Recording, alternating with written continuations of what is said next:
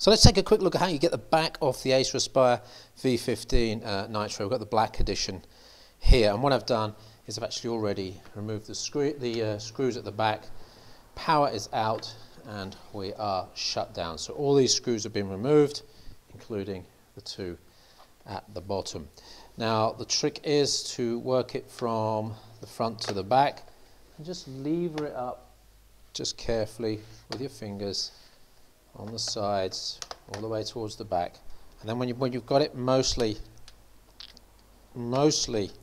open towards this point, you need to just turn it round and move to this direction, because it comes off fairly easily when it's this way up, and then this section comes off. Now what you've got is 4 cables that need to be taken care of. There's one here which you immediately access, but there's 3 more underneath here. Be careful, don't pull the keyboard up before you've taken care of those cables. So this is just a standard header there, which you can remove, and then I'm not sure if you can see under there, but we've got 1, 2, 3 to remove there. What I'm going to do is going to remove this one first, because it comes out from the front quite easily, and that's that one taken out there.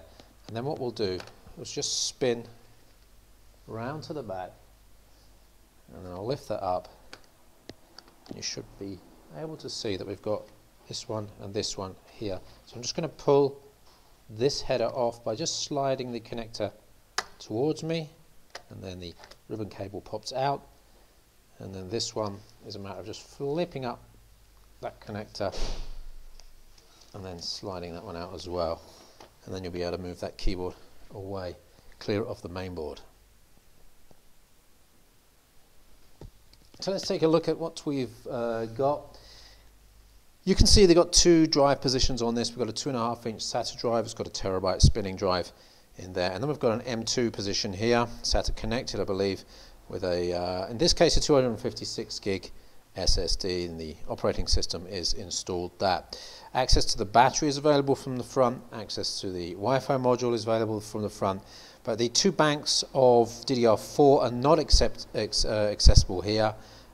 So if you're thinking of upgrading RAM on one of these, although in this model both the banks are populated, you will have to consider removing that main board to get underneath. There's no access port underneath, so you can't easily upgrade RAM on this one.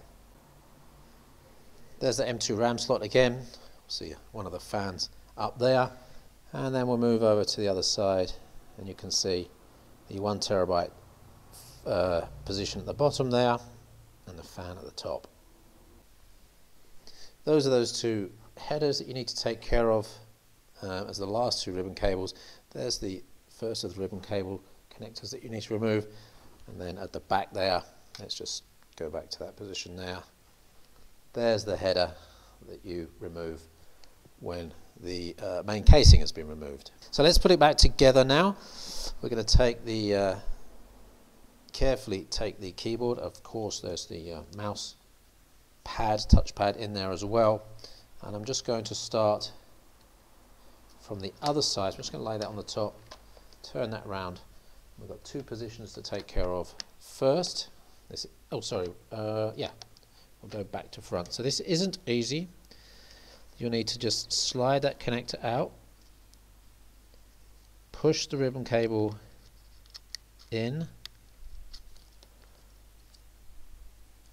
and then close the connector once that is in, from that side and from that side.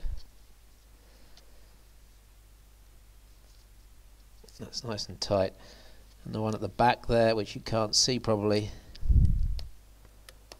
is easier. It slides down. Let's make sure the connector's up. Slide in, push the connector down. That's those 2 there. We'll turn round. We'll go to that 3rd ribbon cable here. Again, lift the connector, slide the cable underneath, and then close the connector down like that. Then we can close the case, put that header back on at the top there, just push that in, and then you need to add the silver finish, the spire section, push round the outsides. At this point, just close the lid, turn it this way up, because you want to push this close from here, and that just pushes in like that. And then again you can work around the outsides and make sure everything is snapped in. Before you screw in, just check that everything is flush.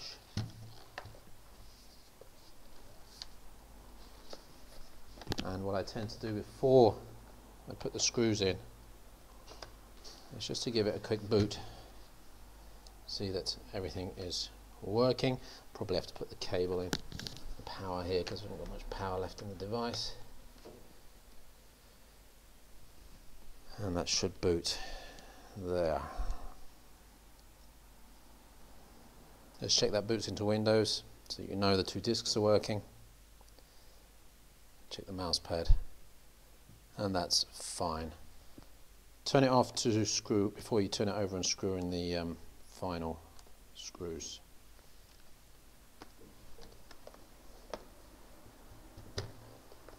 And that's it. That's the Acer V15 Nitro Black Edition. Case removal, a look at the two storage bays, the battery, and the lack of access to the memory upgrade.